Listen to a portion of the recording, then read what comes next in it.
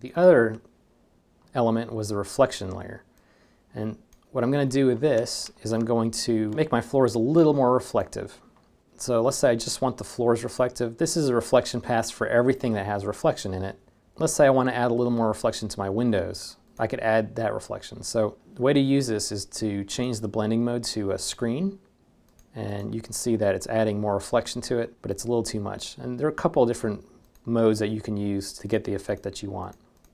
This is a soft light, and it gives you a different control. So what I'm going to do is create a mask and set my mask to black, so that way it's not using anything with that reflection layer. Now if I want to just paint in reflection in certain areas, for example, if I want this lampshade to be more reflective, then I can come in and make my brush smaller and paint in a stronger reflection, just like that. So it's a way to give you more control on certain aspects. So if I want more reflection on my pendant up here, I can do that. I have to come back and paint around it.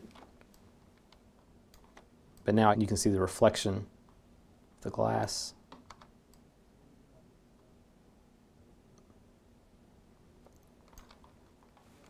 So now you can actually see the glass.